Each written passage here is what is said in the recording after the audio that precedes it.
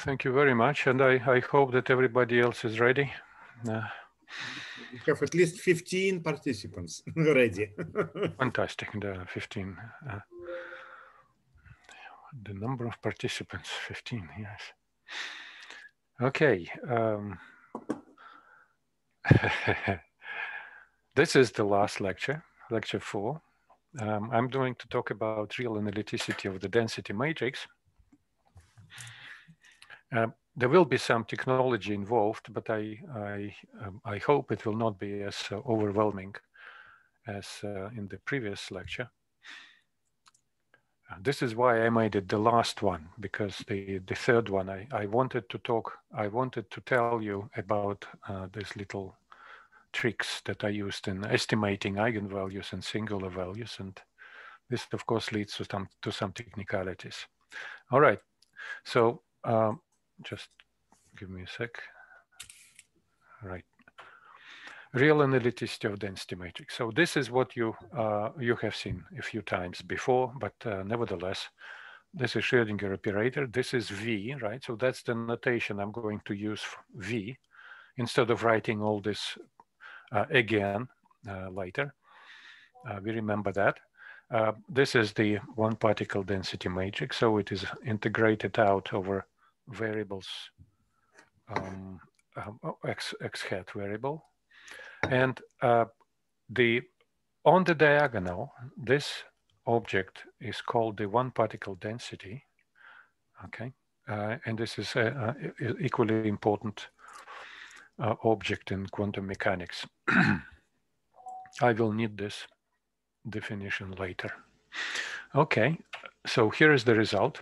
This is all we have on this slide, nothing else.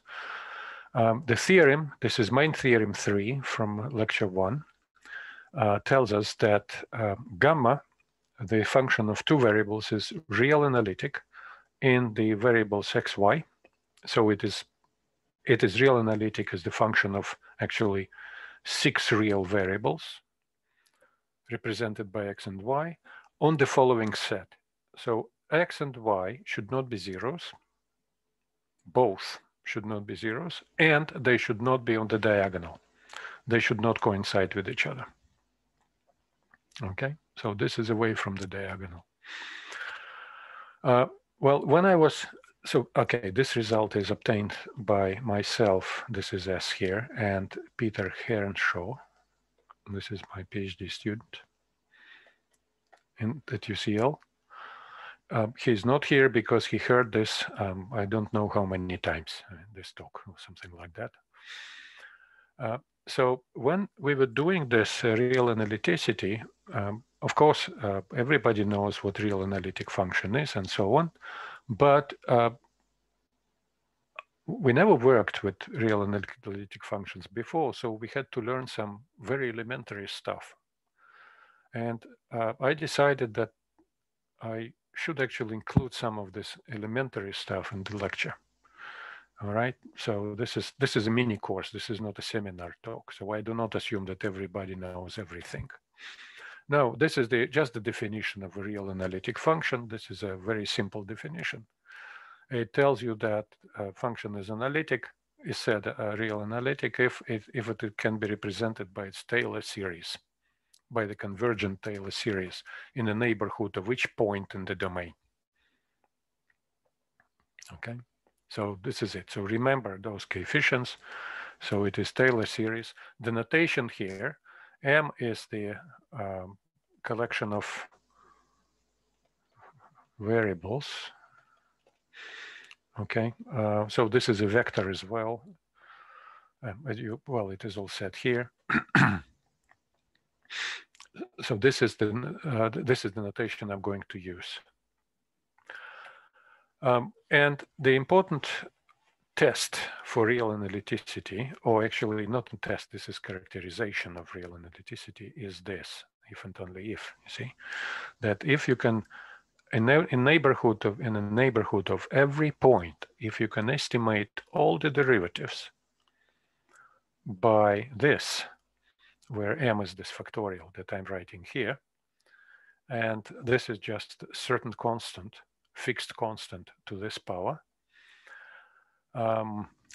if you can estimate by that, then you can guarantee that the function is real analytic in the domain. Notice that in this lecture, I'm not using this notation anymore because this notation ignores the constants. They are there, but we don't need to know what they are. Well, now, because of this estimate, we need to keep track of the constants. So I'm going to use C, A, and all this sort of stuff. So I'm going to use this proper notation, proper inequalities. Now, the important thing for me personally was this bound here, that instead of this bound that you saw on the previous slide that involved m factorial, you can actually estimate the function by this power, just m to power n. Okay, you can estimate it by that, and it will be enough for real analyticity. And here I just give, it is not characterization, although it can be converted into one, but I just give a simplified version of that. If at every point you have this bound,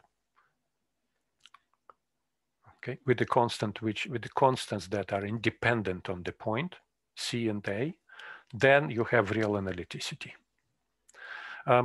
Let me just skip the proof. This is a really straightforward proof. Of course, everybody can see that it is based on Stirling's formula. There is nothing else behind that. So this is what is very convenient for practical applications.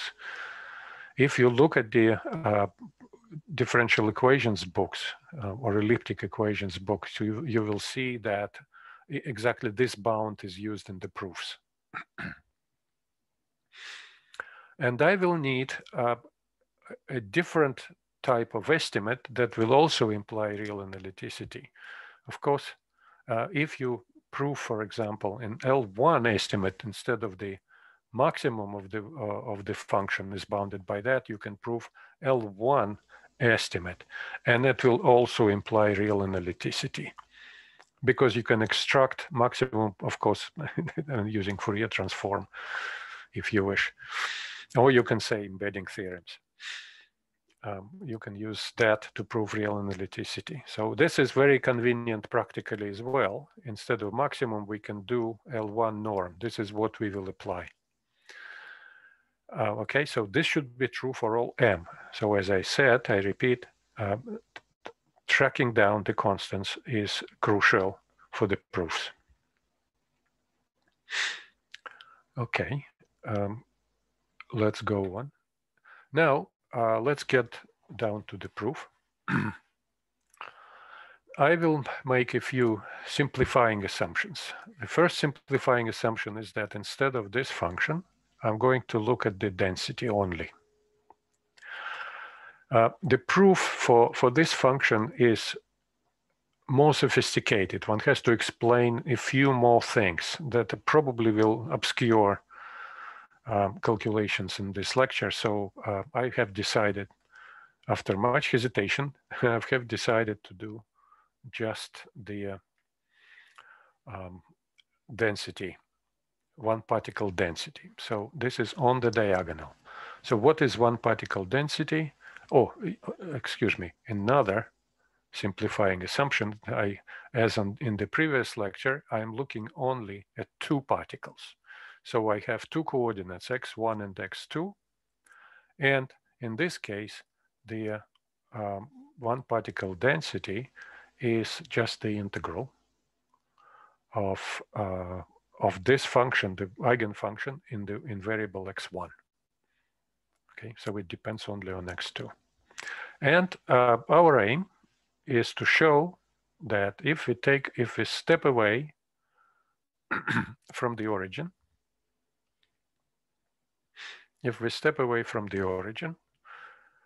then in order to use this corollary, you remember, to prove real analyticity, then on this domain, x2 greater than 2 epsilon, this function is going to be real analytic, the function rho. And for that, we need to prove it is sufficient to prove this bound with some constant a for all m for all indices m. And a, of course, will depend on epsilon. But here we don't care about this. In contrast to the previous lecture, we are not going to be interested in the dependence on epsilon, because real analyticity will be just a qualitative result, okay, for us. Okay, what do we do next? Now, the reason why I'm talking in this lecture about real analyticity, not everybody does quantum mechanics, not everybody is interested in functions of several variables. I mean, multi-particle Schrödinger operator and so on. But there is one message behind all that that I would like to convey in this lecture. Look at this function here. This function, so we integrate in x1, right? x2 is the variable. This function we know is singular on the diagonal. You remember this x1 minus x2 factor from the previous lecture. So it is singular. How come that after integration we get a real analytic function? That's the question. Well, so this is the message that I would like to convey. There is a trick. There is a method that allows you to circumvent this difference, this difficulty, and to show that due to the integration, all the singularities, they just disappear, and the resulting function is real analytic. So, and this is the method which is not mine, because for this function it was done before. This method allows you to still to claim real analyticity in spite of local singularities of the function underneath the integral. Okay, so let me just start doing this to start explaining what method it is. Now, if we want to differentiate with respect to x2, suppose that we just differentiate this integral, just like we do when we need to. So if we want to take differentiation, let's say first differentiation through to the variable x2, then it will be okay, assuming that the variables are separated, x1 and x2 are separated. You remember this factor? If we ensure that x1 and x2 stay apart, then of course we have smoothness. No problem. So on this domain, so if we restrict the integration, this integration to this domain, U2, then we have smoothness in x2. It is already a different question whether it is real analyticity, but smoothness indeed ensured if we integrate this function over the domain U2, this function over the domain U2 instead of the whole space, okay? Right, so suppose that we have on the other domain where x1 and x2 are not separated when they are close to each other. What do? We are not going to differentiate with respect to x2. We are going to differentiate with respect to the sum of variables, right? Now, let me remind you, so this function has singularity on the diagonal because of this potential. It is written down there on the slide here. Because of this potential, right? So the singularity of the solution of the differential equations comes from the singularity of the coefficient.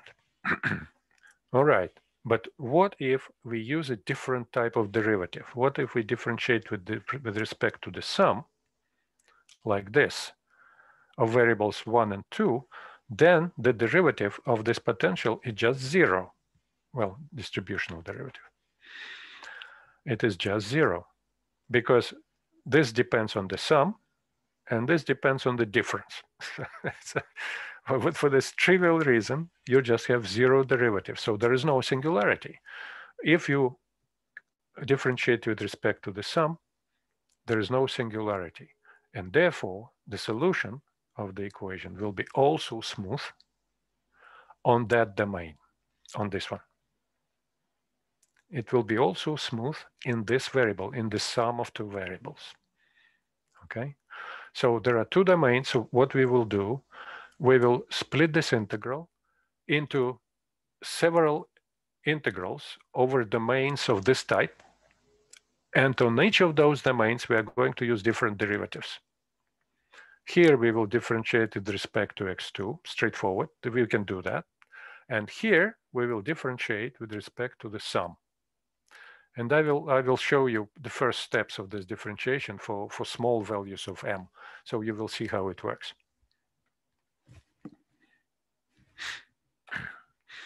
Okay, so the first theorem here is about the potential itself. You remember the notation V. So this notation V includes the nuclear interaction. So it is 1 over x1, 1 over xx, right? And it also includes 1 over x1 minus x2, this potential. So look what we have here. This is actually a good estimate. This is something that we need for analyticity. V is a Coulomb potential after all, right? Or the sum of Coulomb potential. So this is real analytic outside of singularities. And therefore we have this sort of bound. Now, what domain is it? Is U of epsilon? I told you that we need to use different domains if we want to avoid singularities. So if we have no differentiation with respect to sum, so this term is 0, we differentiate only with respect to x2. Then, of course, we will need to ensure that particles are separated, right? And this is exactly U2. So x1 minus x2 is separated for this case. For this case, if there is no differentiation with respect to x2, we need to take the other domain where x1 and x2 are close to each other.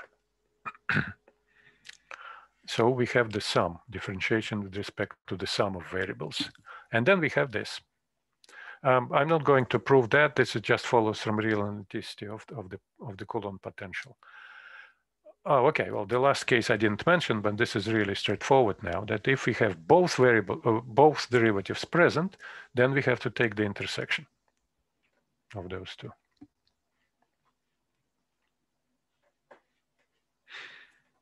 Okay. Can we take the intersection? Okay, let me just leave it. And now, before we start talking about the function rho, the density, let me talk about the derivatives of the function psi with respect to both of those things, both of those variables.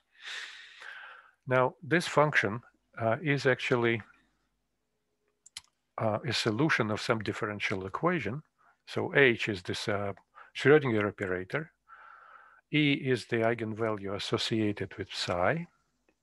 And now, if you substitute this in this formula, then what you can do, you can actually try to commute those things. Just use the fact that H psi is equal to E psi. This is what we're going to use here. And once you do this computation, you see there is also the commutator of what remains is a commutator of V with those derivatives. And this can be expanded using Leibniz rule for multi-indices for partial differentiation into this formula. You don't need to understand all the details of this formula. What is important here is that if here you have m and n, so the total order of differentiation will be m plus n. Then on the right-hand side, the total order of differentiation is at most m plus n minus 1. So we reduce the order of differentiation on the right-hand side. Okay, so this is going to be the right-hand side of the equation. And this consideration that the order of differentiation is reduced opens the door to induction, right? So we can always increase the order of differentiation right? Using this formula, here we need m plus n minus 1. We get information for m plus n, and so on and so forth. This will provide the induction step. I'm not going to run this induction, but I'm just showing to you why it is possible. Okay, so this is the solution of this equation. And using this observation, we can prove, I will not do that, I will just show you the formula, that these integrals satisfy the right bound. And you remember, these are exactly the integrals that we need. You remember L1 integral for this function, or for the derivatives of this function. Now here, I write this in a slightly different form. Here you see I differentiate psi, but here this is the modulus. It is more convenient to have the derivatives for modulus already, because rho is defined by the modulus squared, right? Modulus squared here as well. It is just straightforward consequence of this formula. Okay, with some coefficients A1, A2. Now, I'm not going to go into details. So what I'm saying is that the proof is, from now on, for these derivatives, once you understood that you need to use these directional derivatives instead of derivatives with respect to x2, sometimes x1 plus x2 is needed, derivative with respect to this new variable. Once you understood that, now you can run a relatively standard method of proving regularity of or real analyticity of solutions for different elliptic equations with analytic coefficients. And this is something which you can find in the books. I found it, I mean, I was using Hermander's book on partial differential equations, and there is the argument that tells you, that explains why the solution is real analytic. And this is something that is done here as well. This is a very similar argument. And it is based on it just very well known to everybody in this audience, I'm sure, elliptic estimate. So if you want the estimate of the, sorry, this is solution U of some elliptic equation, then you have, what is that? This is H2 norm, so second derivative. It is bounded by a constant. Then you have the right-hand side, L2 norm of the right-hand side, this is F, plus the norm of U in H1, right? So, but this is on the domain, and this is on a slightly smaller domain. You remember that. This is what you get for elliptic equation. So if you are in St. Petersburg, you open Ladyshinsky's book. If you are elsewhere, you open Gilbert and Schrödinger or Evans' book.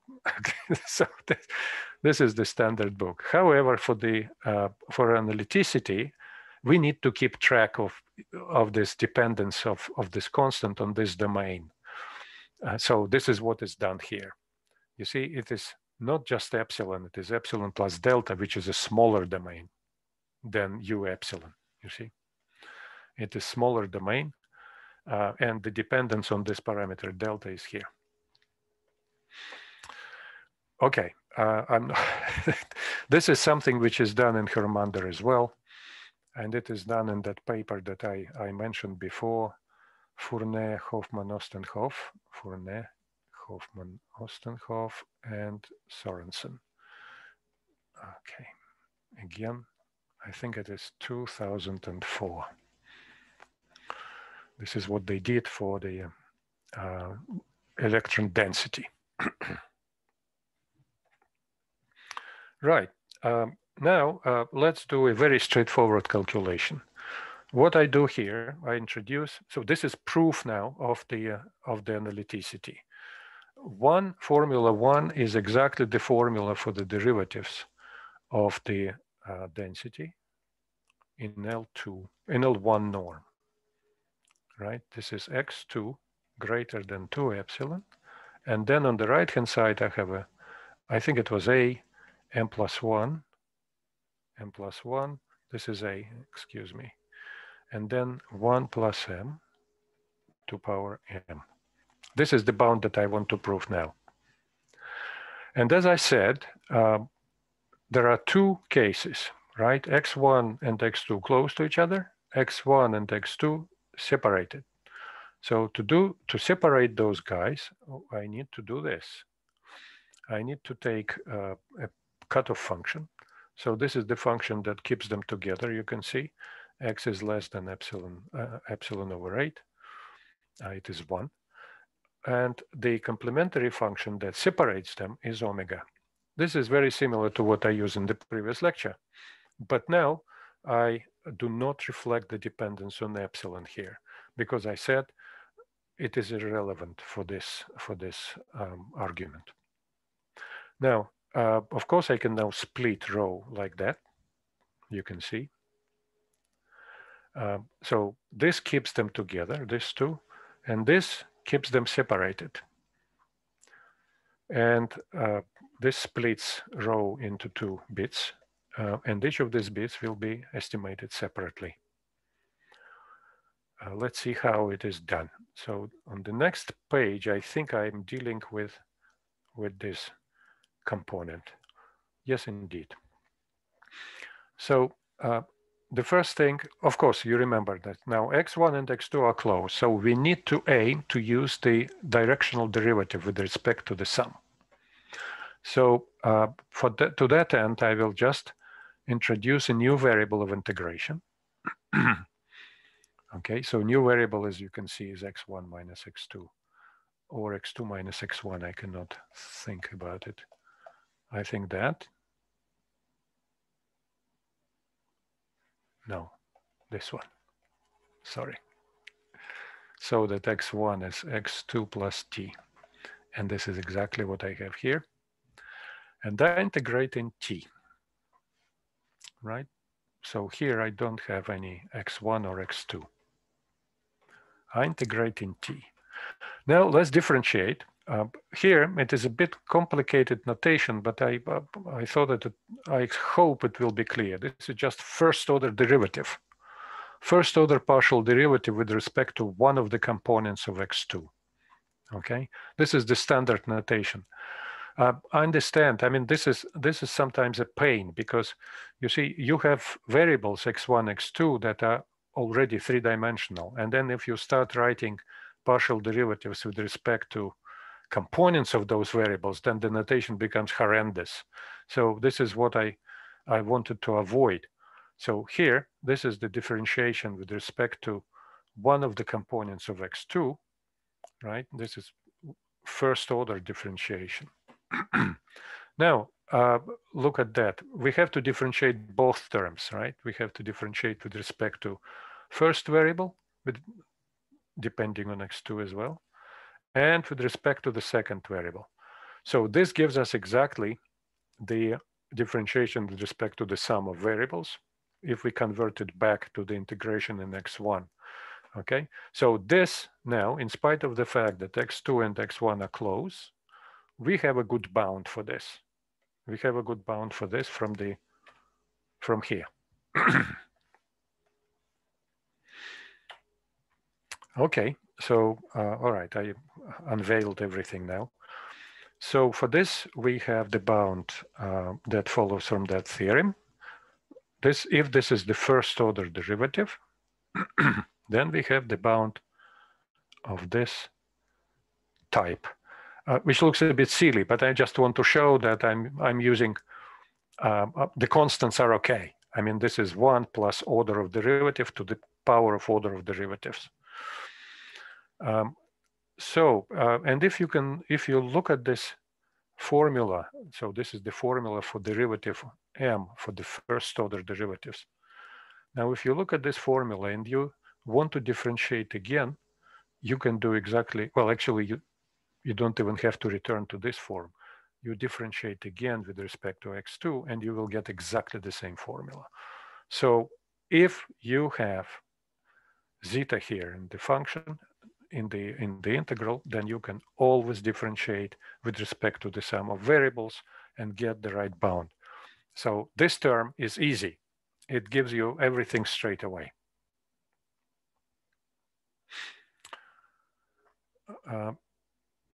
So far, so good.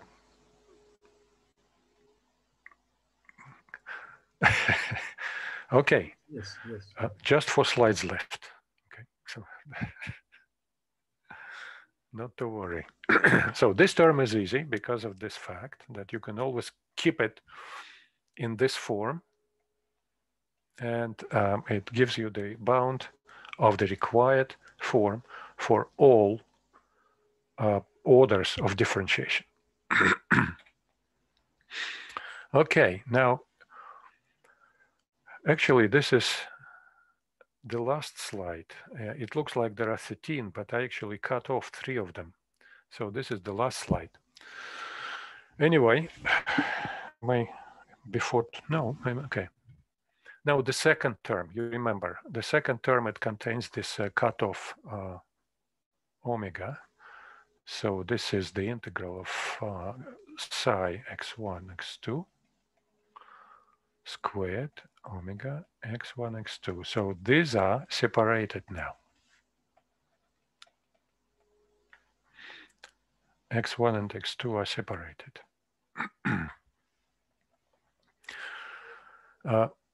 Right. Let me do one more thing before I talk about this term. Let me go back to this formula.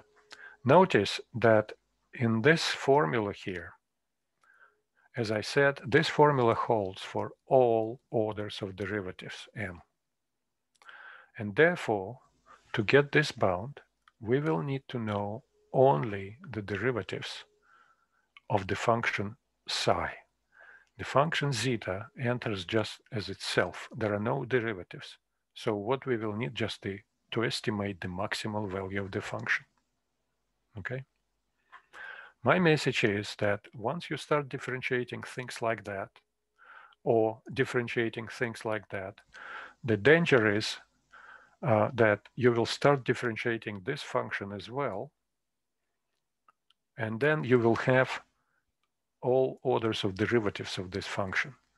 And because this function cannot be real analytic, you have bad estimates for these derivatives. So real analyticity, if you go this route, down this road, then you will lose real analyticity, or you will not catch it because this function is not real analytic. The argument that I just presented allows you to avoid that because you don't differentiate the function zeta. You differentiate only the function that has a good bound when it comes to real analyticity. So the next term that I'm going to show to you doesn't have this advantage. This term, as you can see, here the variables separated, so we differentiate with respect to the sum. We don't differentiate with respect to the sum, we differentiate with respect to x2. And this gives us the derivative estimate, which is bad, right? The derivative estimate. So, but for this first order derivative, we can still get a good bound. This is a good bound for it, right? So this is bounded by a constant, this constant. So this is L2 bound, this is L2 bound again.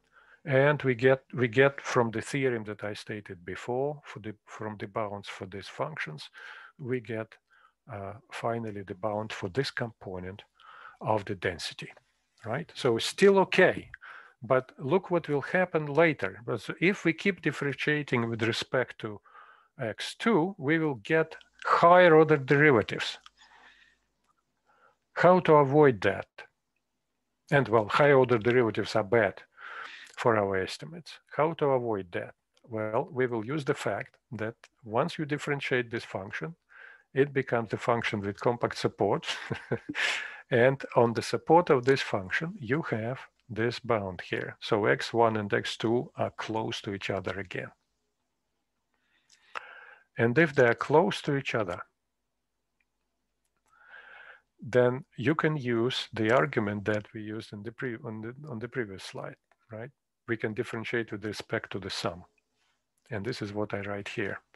In the second term, we can use differentiation with respect to the sum.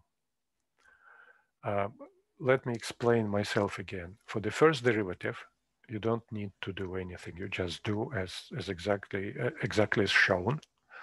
However, when you differentiate further, you will need to use this trick. You will have to take into account that this 2x1 minus x2 are closed in this integral, and use differentiation with respect to the sum instead of differentiation with respect to x2. So once you start increasing the order of derivative, you will have to be careful about these integrals. This one is estimated using d1,2, and this one is estimated using dx2. And this is 1, 2, and this is d2. Okay, and you will keep getting terms like that at every differentiation, but one can keep track of those terms. Well, this is best done using just the induction. So this is the only problem that you face when you differentiate with respect to x2, this integral with omega here. But it all can be overcome, and the result will follow. I hope that you are still okay. And guess what? This is the very last line. When the number of particles is arbitrary, then instead of these two cutoff functions, we will have to introduce very complicated functions that put two variables together, the others apart, and so on and so forth. So all possible configuration, or as we call them with Peter, we call them clusters. It might not be the exact definition of clusters, but nevertheless, when particles are close to each other, we call them clusters. When they're apart, they belong to different clusters. So this is all possible to deal with arbitrary cutoffs associated with various clusters of particles, and the same argument works. But it becomes really very technical. But if one understands the general strategy, then it is all doable.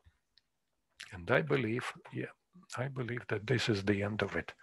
So I even finished slightly before the time. I'm very proud of myself. Thank you very much for surviving all that.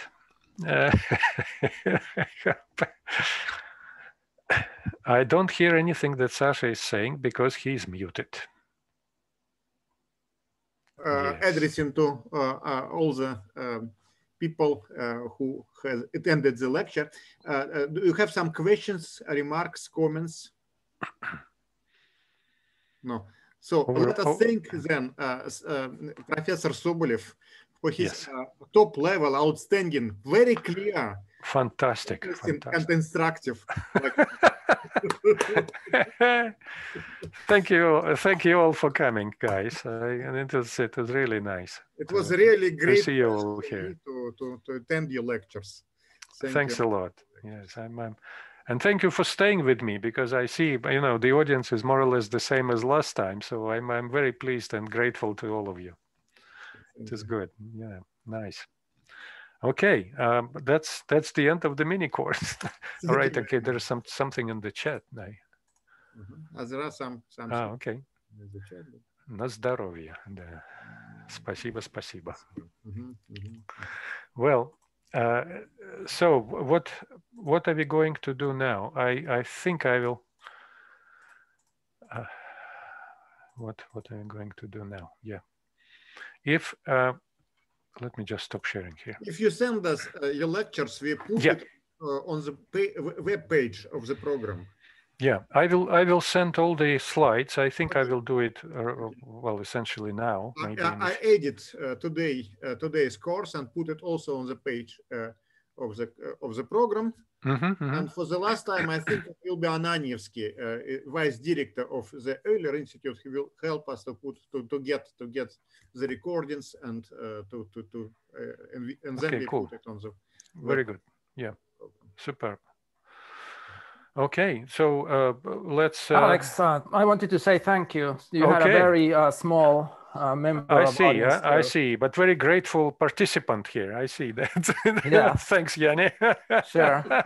I'll see you later. See you later. Take Thanks care. a lot. Bye. Bye. Yeah, you see, people come with small children just to my lectures. That's very nice. Okay, well, in this case, ladies and gentlemen, it was good to see you. Volodya, yeah. Jeff, thank you. Very good to see you. That was very nice. Thanks a lot. Thanks a lot for giving this. Спасибо огромное. На самом деле, я очень был действительно рад и счастлив, так сказать, слушать. Okay, very good to know that. So I think I will have to disconnect now because I have a few things to take care of by 12 o'clock. So thank you. Tanya, Sasha, everybody. Bye. All the best to you. All the best to you, Sasha.